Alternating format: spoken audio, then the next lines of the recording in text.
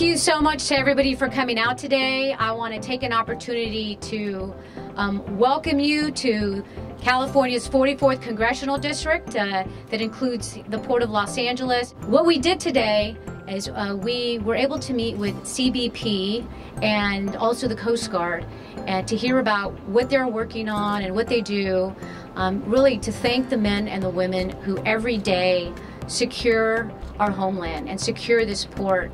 And it's, you know, America's port. It's the busiest port by volume. It is my priority that we continue to protect the homeland, that we continue to protect the port. One of the challenges we have in this country is making sure that operations like this port remain secure.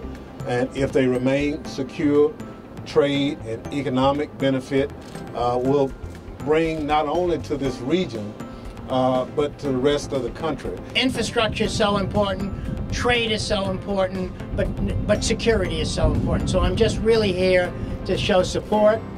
What we saw today was a very efficient operation from both a security and a business standpoint. But we have to be forever vigilant. Some of us are concerned that some of the budget items we're looking at are talking about cutting many aspects of port security, including the Coast Guard. So we will fight that tooth and nail. We need to make sure that the funding continues to remain there.